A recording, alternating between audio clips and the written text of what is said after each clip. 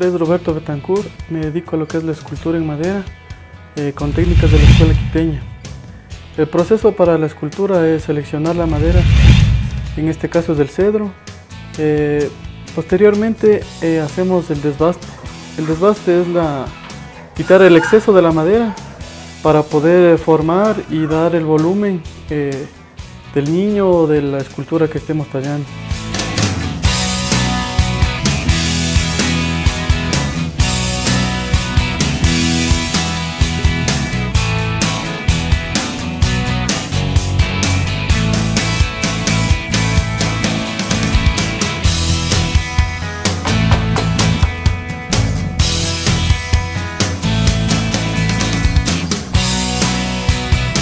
La escultura la realizamos en madera de cedro.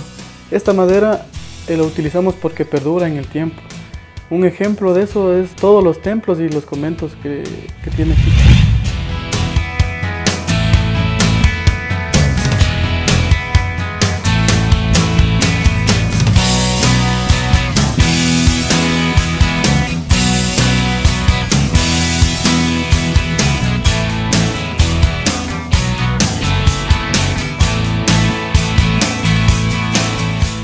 La talla y la escultura en madera es un proceso que tiene bastante paciencia, porque al momento que se equivoca o hacemos mal el labio o la cara, se daña toda la figura. Tenemos que practicar antes muchas veces para poder lograr la perfección. Posteriormente a eso, nosotros ya una vez tallada la cara y el cuerpo, sacamos la cara para poder colocar los ojos de vidrio. Y de ahí nosotros comenzamos a vaciar por la parte de acá atrás hasta llegar al ojo.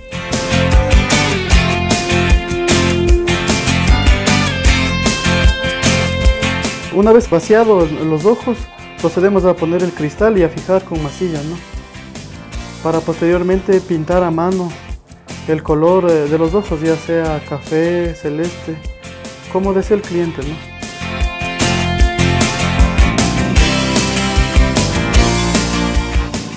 Ahora vamos a proceder con el estucado. Antiguamente preparaban con los cascos o sea, las uñas de la vaca, era el pegamento. Entonces, bueno, ahora ya podemos encontrar así granulado, como también podemos encontrarlo en barro. Esto lo dejamos remojar en agua un día antes. Mezclamos esto con el carbonato. Todo esto lo hacemos a baño María. Mezclamos con esto. Procedemos ya con el estuco preparado a aplicar a la escultura. ¿Por qué ponemos esto? Porque esto nos va a permitir que cierre los poros que tiene la madera y el resultado final va a ser como que fuera porcelana. Nos va a dejar la superficie bien lisa, ¿no?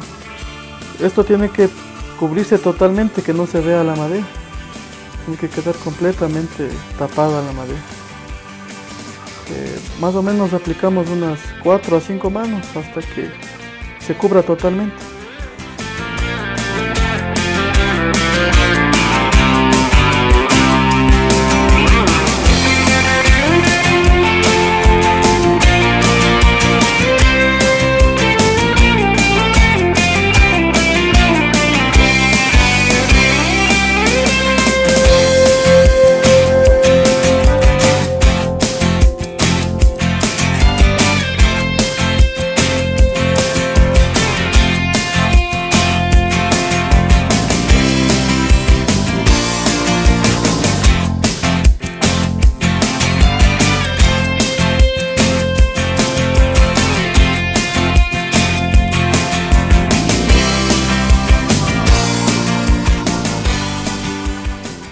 Una vez que ya pusimos el carbonato, lo lijamos, el resultado es esto, que se puede ver como que fuese marfil, o sea, fuese porcelana. Entonces procedemos nosotros a pintar. Solo ocupamos óleo para este tipo de trabajos, o sea, en escultura. En escultura, porque ya estas esculturas son piezas finas y no podemos utilizar pintura de agua o pintura laca. porque si utilizáramos eso ya sería una artesanía. Pinturas al óleo quiere decir que también se utiliza el aceite. Y el aceite nos permite maniobrar a la pintura, nos permite extenderla, difuminarla. Y eso es lo bueno porque nos permite dar estas sombras, ¿no? Estas sombras, como ustedes pueden ver, la sombra, la luz. Un poco tiene de problema que se demora en secarse, ¿no? Demora más o menos 3-4 días en el secado. Para aplicar otra mano de pintura tenemos que seguir aplicarlo, esperar 3 días y seguir aplicando hasta que nos quede un resultado que cubra toda la imagen, que se note el color. Como pueden observar, tenemos también o realizamos trabajos en miniatura. También colocamos lo que son los ojos de vidrio. Aquí el trabajo es muy paciencioso porque tienen que estar simétricos los ojos. Como pueden ver, o sea, son ojos de vidrio que los hemos colocado, que los hemos hecho. También podemos observar aquí algunas técnicas, ¿no? Una de esas técnicas se llama esgrafiado. El esgrafiado, como pueden ver, el oro está en la parte de abajo, ponemos una capa de pintura, procedemos a raspar y asoma el oro que está en debajo. También hacemos el estofado. El estofado consiste en cambio en dibujar formas ornamentales, pero la diferencia es de que tiene relieve, como pueden observar aquí. Entonces tiene alto relieve. Bien. Bueno, aquí en los querubines hemos utilizado la colocación del pan de oro. Aquí la técnica del pan de oro es bruñido, es el oro bruñido. O sea que no tiene ni relieve, ni tampoco es esgrafiado, ¿no? Ustedes pueden ver aquí la calidad todo del oro, ¿no? O sea, totalmente la nitidez del oro. La lámina de oro que ocupamos para colocarle aquí en el querubín. Entonces esta lámina es de 24 quilates.